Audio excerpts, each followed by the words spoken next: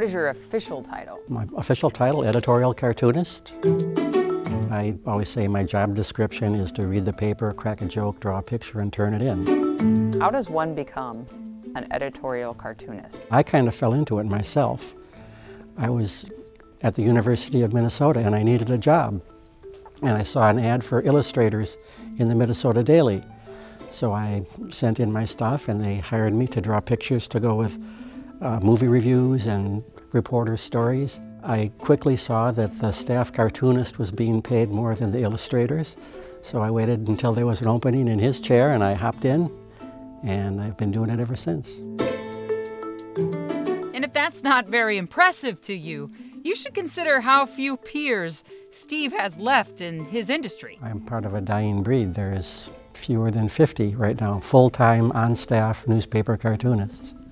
When I started in the business about 40 years ago, there were maybe 350. So the trends are not good. So why did his ink not dry up? Well, pretty simple. He's one of the best there is in that line of work.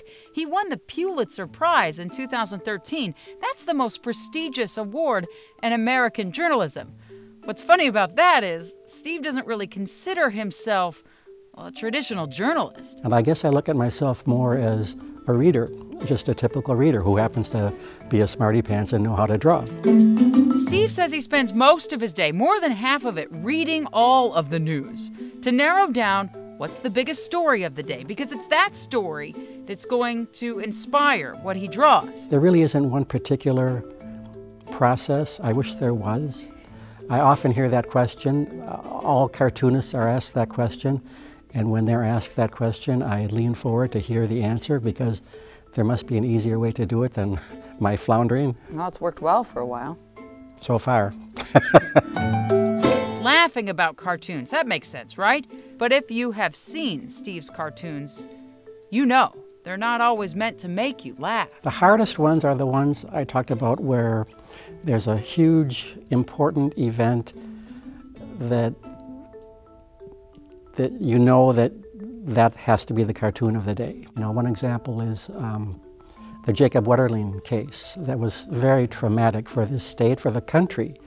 And I did a number of cartoons on that, and none of them were in any way humorous or amusing, but they still were able to, I hope, touch people in a way that shared our common anguish about what happened.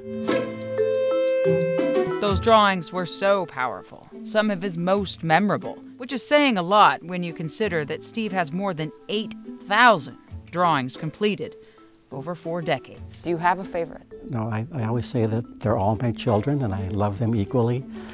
Some of them I want to lock away, never to be seen again, but there's not one in particular that I'd say this is the best I've ever done. I hope to draw that one next week.